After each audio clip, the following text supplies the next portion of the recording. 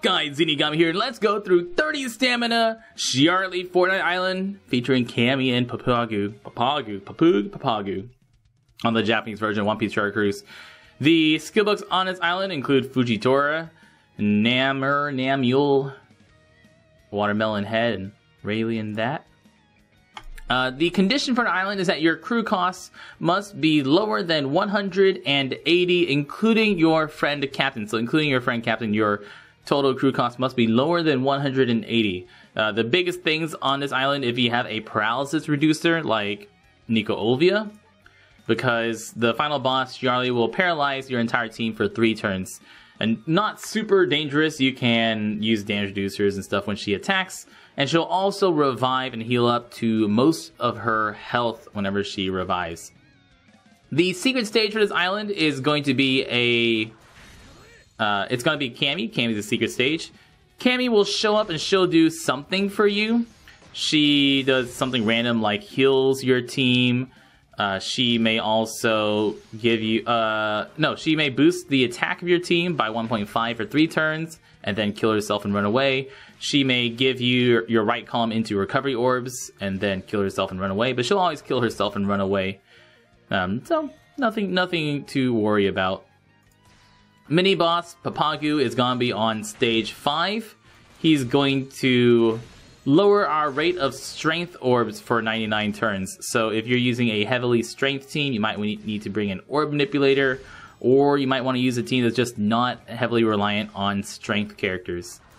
Just a reminder that if you're watching my teams wondering how you can make similar teams, this ship right here is the Vanderdecken ship. It is just a 1.5 times attack booster for our team. We're really not going to use it special.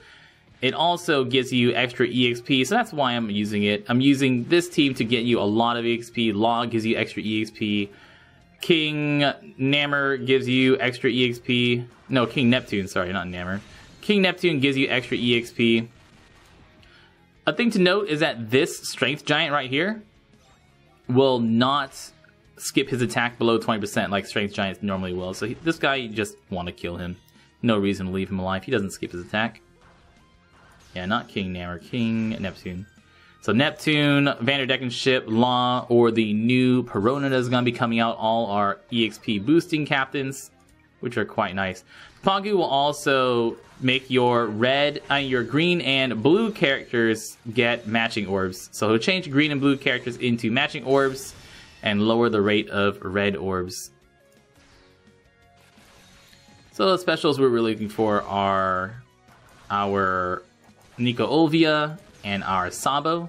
Sabo special, if you have him maxed out and have cotton candies on him, actually you'll even need to have him maxed out on cotton candies, but Sabo special alone will basically kill Shyarly after the revive, and Nico Olvia and use your specials before the first kill. So here we go. Shyarly has 577,000 hit points. She will preemptively paralyze your team for 3 turns and also puts up 2 turns of debuff protection. I know it says 3, it'll go down to 2. And there's all the good features of Shyarly right there. You guys saw them very clearly. Nico Olvia, get rid of those. Here, we'll use Neptune. And Law can give us some better orbs. It really doesn't matter. I don't need to use these specials. This is a waste of time, really. Do I even have a yellow character? Here. There you go. There you go. It's a waste, mostly a waste of time. And we can use Sabo special now, because she does not clear buffs when she revives. So Sabo special there, and as long as you are not paralyzed and can attack with all characters, she'll go down easily. She will deal 6,000 damage to you, so if you don't have enough health, you want to use Alvida special before you kill her. Or you can use Alvida special to tank one of her regular attacks. You still have that Sabo attack boost, even though she clears all your orbs and will always be on a 1-turn attack timer. And only has 400,000 hit points. So there. She's dead. The new characters, Shyarly. Let's start with Secret Stage Cammy. So Cammy is a quick fighter free spirit character. They're all useless captains. None of them are good captains here. Give me Fujitora book. It's okay. Cammy's special ability boosts the attack of... heals for 15 times your max HP and boosts the effect of orbs by 1.5 times for 1 turn. Starts at a 16 turn cooldown. And also she has 3 sockets. She does not evolve. Then Papagu is a Psy powerhouse fighter. His captain ability is also useless. Special ability binds himself for 2 turns and reduces the duration of despair and silence for 3 turns.